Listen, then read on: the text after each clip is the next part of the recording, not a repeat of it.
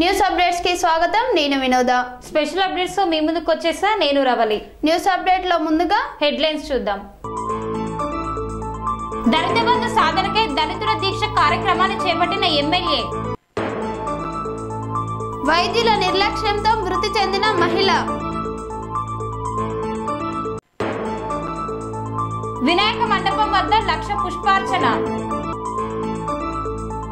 ఘనంగా నిర్వహించిన గణేశుడి శోభాయాత్ర. అపోలో హాస్పిటల్ వైస్ చైర్మన్ ఉపాసనకి ఘన స్వాగతం పలికిన ఎమ్మెల్యే కుమార్తె. పవిత్ర రెడ్డి చేతుల మీదుగా అందజేసిన స్వామివార్ల తోరణం. నిరుద్యోగులను మోసం చేసిన అటెండర్. ఉద్యోగుల మధ్య తలెత్తిన వివాదం.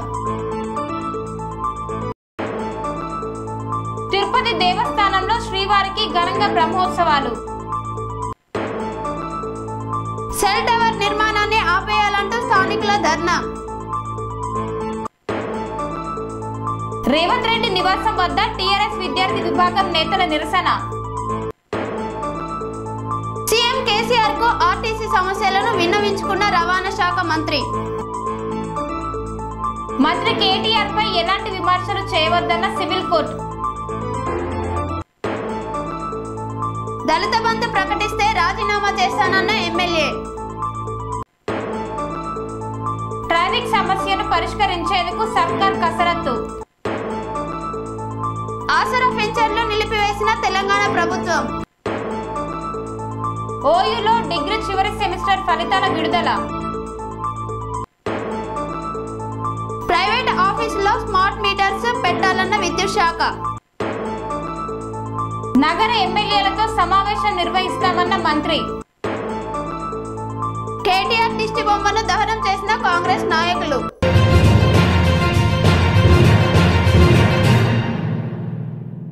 సిద్దిపేట జిల్లా దుబ్బాక నియోజకవర్గంలోని దుబ్బాక పట్టణంలో ఎమ్మెల్యే మాధవనేని రఘునందనరావు ఆధ్వర్యంలో దళిత బంధు సాధనకై దళితుల దీక్ష కార్యక్రమాన్ని చేపట్టారు. ఈ నేపథ్యంలో ఎమ్మెల్యే డాక్టర్ బిఆర్ అంబేద్కర్ విగ్రహానికి పూలమాలలు వేసి సభస్థలం వరకు దళితులతో పాదయాత్ర చేశారు. ఈ సందర్భంగా ఆయన మాట్లాడుతూ దుబ్బాకలో దళిత బంధు అమలు చేసే వరకు దళితుల పక్షాన నిలబడి పోరాటాలు చేస్తామన్నారు. యాదాద్రి భువనగిరి జిల్లా భువనగిరి సెంటర్లో ఉన్న కేకే నర్సింగ్ హోంలో దారుణం చోటు చేసుకుంది. ఏడాది క్రితం మహిళకు సిజేరింగ్ చేసే సమయంలో వైద్యులు కడుపులో కాటన్ మర్చిపోయారు. ఈ నేపథ్యంలో మహిళ తీవ్ర అనారోగ్యంతో బాధపడుతుంది. పరిస్థితి విషమించడంతో హైదరాబాద్లోని ఓ ప్రైవేట్ హాస్పిటల్కి తరలించారు కుటుంబ సభ్యులు. అప్పటికే కాటన్ కడుపులో పాయిజన్గా మారింది. ఆసుపత్రిలో చికిత్స పొందుతూ బాధితురాలు మృతి చెందింది. మేడ్చల్ మల్కాజ్గిరి జిల్లా మల్కాజ్గిరి నియోజకవర్గం పరిధిలోని దయానంద్ నగర్ యూత్ అసోసియేషన్ ఆధ్వర్యంలో భద్రపద శుద్ధ చవితి సందర్భంగా కాలనీలో ఏర్పాటు చేసిన వినాయక మండపం దగ్గర గణపతి హోమం నిర్వహించి అనంతరం గరికతో పుష్పాలతో లక్ష పుష్పార్చన కార్యక్రమం ఏర్పాటు చేసి భక్తి శ్రద్ధలతో పూజ కార్యక్రమాలు నిర్వహించారు. ఈ సందర్భంగా నిర్వాహకులు మాట్లాడుతూ కరోనా పూర్తిగా అంతమయ్యేలా గణనాథుని వేడుకొని ప్రత్యేక పూజలు నిర్వహించామన్నారు. సూర్యాపేట జిల్లా జాజిరెడ్డిగూడెం మండలం బొల్లంపల్లి గ్రామంలో ముదిరాజ్ సంఘం సభ్యులు గణేష్ నిమజ్జన ఉత్సవాలు అంగరంగ వైభవంగా నిర్వహించారు. స్వామివారిని ఊరేగింపు సమయంలో గల్లీ గల్లీ తిప్పుతూ శోభయాత్ర నిర్వహించారు. ఈ నేపథ్యంలో మహిళలు స్వామివారికి మంగళహారతులు ఇచ్చి కొబ్బరికాయలు కొట్టి స్వామివారి కృపకు పాత్రులయ్యారు. జై బోలో గణేష్ మహారాజ్ కి జై అంటూ నినాదాలు చేస్తూ ఆటపాటలతో వినాయకునికి నిమజ్జనం చేశారు. చిత్తూరు జిల్లా శ్రీకాళహస్తీశ్వర స్వామి అమ్మవార్లను మెగాస్టార్ చిరంజీవి కోడలు అపోలో హాస్పిటల్ వైస్ చైర్మన్ ఉపాసన దర్శించుకుంది. వీరికి ముందుగా స్థానిక ఎమ్మెల్యే బియ్యపు మధుసూదన్ రెడ్డి కుమార్తె పవిత్రారెడ్డి దక్షిణ గోపురం వద్ద ఘన స్వాగతం పలికారు. వేద పండితుల మధ్య స్వామివారిని దర్శించుకొని ఆశీర్వచనం పొందారు. అనంతరం తీర్థ ప్రసాదాలు తీసుకున్నారు. ఈ నేపథ్యంలో శ్రీకాళహస్తికే ప్రఖ్యాతిగాంచిన అలంకారి కండువా కప్పి వేద ఆశీర్వచనం అందించారు. చిత్తూరు జిల్లా శ్రీకాళహస్తి దేవస్థానంలో వెలిసిన శ్రీకాళహస్తి ప్రతిమలకు మకర తోరణం వితరణ చేసిన ఎమ్మెల్యే బియ్యపు మధుసూదన్ రెడ్డి కుమార్తె బియ్యపు పవిత్రారెడ్డి అనంతరం స్వామివార్ల తోరణాన్ని ఎమ్మెల్యే బియ్యపు మధుసూదన్ రెడ్డి ఆలయ ఈవో పెద్దిరాజుకు శ్రీ గురు దక్షిణామూర్తి సన్నిధానం వద్ద శాస్త్రోక్తంగా అందజేశారు. ఈ సందర్భంగా ఎమ్మెల్యే మాట్లాడుతూ ఈ కార్యక్రమం నా కుమార్తె చేతుల మీదుగా జరగడం నాకు చాలా సంతోషంగా ఉందన్నారు. చిత్తూరు జిల్లా చిత్తూరు డిస్ట్రిక్ట్ ఎంప్లాయ్మెంట్ ఆఫీసులో అటెండర్గా పనిచేస్తున్న రేణుబాబు అవుట్సోర్సింగ్ ఉద్యోగాల పేరుతో నిరుద్యోగుల నుంచి డబ్బు తీసుకుని మోసం చేస్తున్నాడు. ఈ నేపథ్యంలో బాధితులు చిత్తూరు 1వ పట్టణ పోలీస్ స్టేషన్లో ఫిర్యాదు చేశారు. బాధితుల సమాచారం మేరకు పోలీస్ సిబ్బంది సంబయ్య కండ్రిక వద్ద అరెస్టు చేశారు. తక్కువ సమయంలో కేసును ఛేదించి ముద్దాయిని అరెస్టు చేసినందుకు పోలీసులను అభినందించారు. అనంతపురం జిల్లా అనంతపురంలో కియా పరిశ్రమలో జూనియర్ సీనియర్ ఉద్యోగుల మధ్య వివాదం తలెత్తింది. ఇది చిలికి గాలివానలా మారింది. ఈ నేపథ్యంలో ఉద్యోగులు పరస్పరం నిందించుకుంటూ ఇనుపరాడ్తో దారుణంగా కొట్టుకున్నారు. ఈ దాడి ఘటనను కంపెనీలోని పలువురు వీడియోలు తీసి సోషల్ మీడియాలో షేర్ చేశారు. ఇది పెను ప్రకంపనలు సృష్టించింది. ఇంత జరుగుతున్న కంపెనీ నిర్వాహకులు ఏమాత్రం పట్టించుకోకపోవడం లేదని ఆందోళన వ్యక్తం చేశారు. న్యూస్ అప్డేట్ లో స్మాల్ బ్రేక్. thamasha-muchatlu హాస్పిటల్ ప్రతి సామాన్యుడికి అందుబాటులో అంతర్జాతీయ వైద్య ప్రమాణాలతో వైద్యం, 24 గంటల అంబులెన్స్ సర్వీసుతో పాటు అత్యవసర సేవలతో ఏర్పాటైన చికిత్సా విభాగం. మా దగ్గర గుండె సంబంధిత, మూత్రపిండ, కాలేయ, కంటి జబ్బులకు, మోకాళ్ల శస్త్రచికిత్సతో పాటు కోవిడ్-19, బ్లాక్ ఫంగస్ వంటి వైరస్లకు, అన్ని రకాల ఆరోగ్య సమస్యలకు నమ్మకమైన అత్యాధునిక వైద్య చికిత్సను అందిస్తున్న హాస్పిటల్ thamasha-muchatlu హాస్పిటల్. మీ ఆరోగ్య సమస్య ఏదైనా ఇప్పుడు పరిష్కారం సాధ్యం. సంపూర్ణ ఆరోగ్యం కోసం సంప్రదించండి thamasha-muchatlu హాస్పిటల్, ఆపోజిట్ బీరంగూడ కమాన్, ఆర్సీపురం, సంగారెడ్డి డిస్ట్రిక్ట్ 502032. సంప్రదించవలసిన ఫోన్ నెంబర్ 08455241777 మరియు 7893757770. Welcome back to news updates. Chittoor జిల్లా తిరుమల తిరుపతి దేవస్థానంలో శ్రీవారి బ్రహ్మోత్సవ కార్యక్రమం యొక్క సమయాలను ఆలయ అధికారులు పండితులు తెలియజేశారు. ఈ నేపథ్యంలో 7 రోజులు జరిగే కార్యక్రమంలో అక్టోబర్ 5న స్వామివారికి కోయిల్ అల్వార్ తిరుమంజనం, అక్టోబర్ 6న అంకురార్పణ కార్యక్రమం, అక్టోబర్ 7 నుంచి 15వ తేదీ వరకు ఏకాంతంగా శ్రీవారి పాలకట్ల బ్రహ్మోత్సవాలు జరగనున్నాయన్నారు. అక్టోబర్ 7న ధ్వజారోహణం, అక్టోబర్ 11న గురువాహన సేవ, అక్టోబర్ 12న స్వర్ణరథం, 14న రథోత్సవం, 15న చక్రస్నానం, ధ్వజావరోహణం కార్యక్రమాలు జరగనున్నాయని తెలిపారు. కర్నూలు జిల్లా డోన్ పట్టణంలో అయ్యప్ప స్వామి గుడి దగ్గర స్లిప్పర్స్ కాలనీలో సెల్ టవర్ నిర్మాణాన్ని ఆపాలి అంటూ టవర్ నిర్మాణం దగ్గర కాలనీ వాసులు ధర్నా చేశారు. కాలనీ వాసులు మాట్లాడుతూ నివాస గృహాల మధ్య సెల్ టవర్ నిర్మాణానికి ఎలా అనుమతి ఇచ్చారు అంటూ నిలదీశారు. దీనితో భవిష్యత్తులో ప్రమాదాలు జరిగే అవకాశాలున్నాయని ఆవేదన వ్యక్తం చేశారు. పట్టణ సిఐ మల్లికార్జున, ఎస్ఐ ప్రవీణ్ కుమార్ రెడ్డి ఘటనా స్థలానికి చేరుకొని నచ్చచెప్పే ప్రయత్నం చేశారు.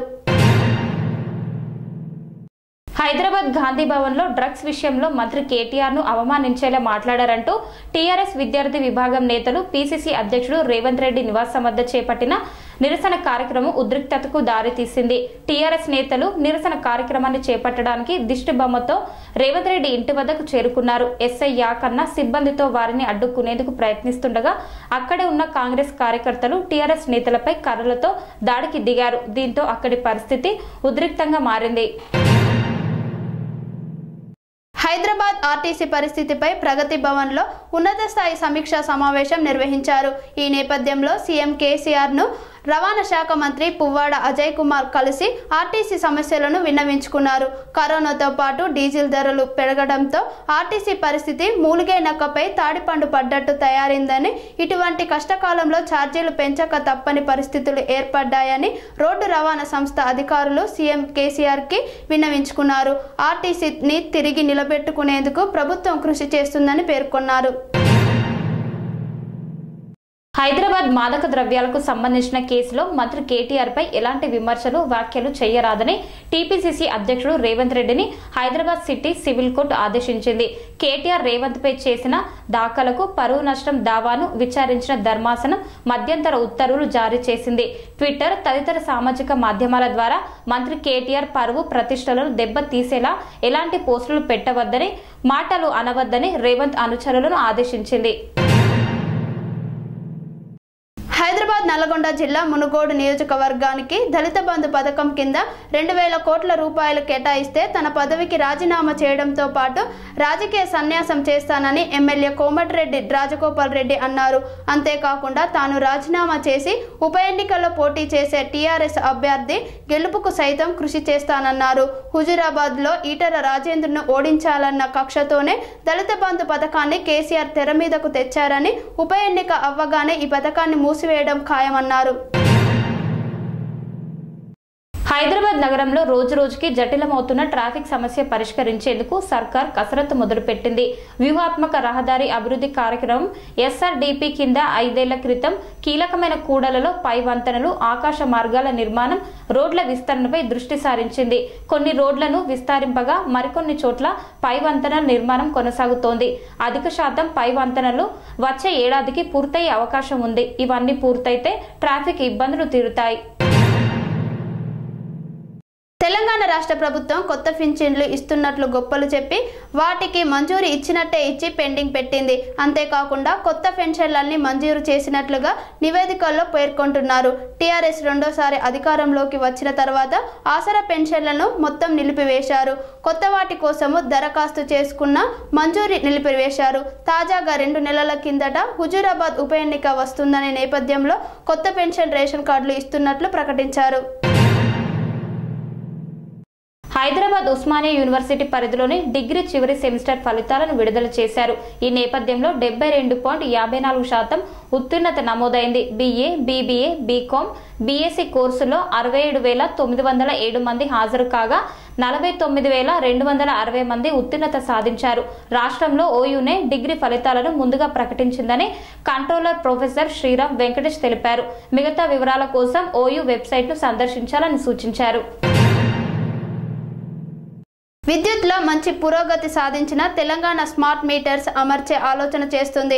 మొదటగా హైదరాబాద్ నగరంలోని ప్రభుత్వ కార్యాలయాలతో పాటు కొన్ని ప్రైవేట్ ఆఫీసుల్లో స్మార్ట్ మీటర్స్ పెట్టాలని విద్యుత్ శాఖ భావిస్తోంది. తెలంగాణ రాష్ట్రం ఏర్పడిన తర్వాత విద్యుత్ సరఫరాలలో మంచి పురోగతి సాధించామని విద్యుత్ శాఖ అధికారులు చెబుతున్నారు.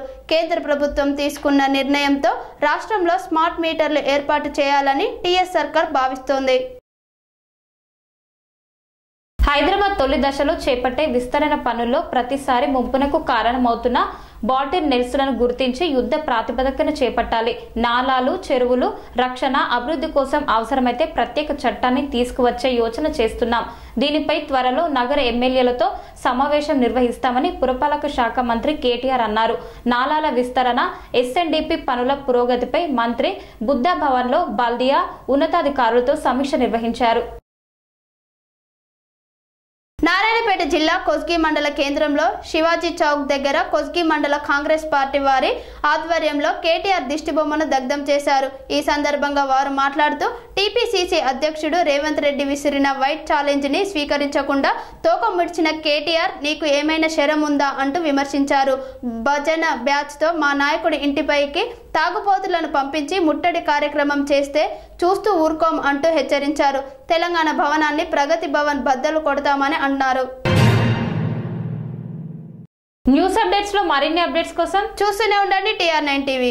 అనురాగానికి అమ్మ ఆదర్శం, ఆరోగ్యానికి Shri Sai homeo stores and clinic. అనుభవం, అర్హత, అంకిత భావం కల డాక్టర్లచే చికిత్స. అన్ని రకాల ఆరోగ్య సమస్యలకు నమ్మకమైన ఎంపిక Shri Sai homeo stores and clinic. Diabetes, కీళ్ల నొప్పులు, సయాటికా, వెన్నుముక సమస్యలు, థైరాయిడ్, నిద్రలేమి, మానసిక సమస్యలు, ఋతు సమస్యలు, అన్ని రకాల దీర్ఘకాలిక వ్యాధులకు ప్రత్యేక హోమియో వైద్యం. అందరికీ అందుబాటులో అంతర్జాతీయ హోమియో వైద్యం Shri Sai homeo stores and clinic. మీ ఆరోగ్య సమస్య ఏదైనా ఇప్పుడు పరిష్కారం సాధ్యం. సైడ్ ఎఫెక్ట్ లేని వైద్యంతో సంపూర్ణ ఆరోగ్యం కొరకు సంప్రదించండి Shri Sai homeo clinic and stores, Bhavani Nagar, Ambedkar Nagar road, old Alwal, Secunderabad. సంప్రదించాల్సిన phone numbers 9000751751 మరియు 9000422525.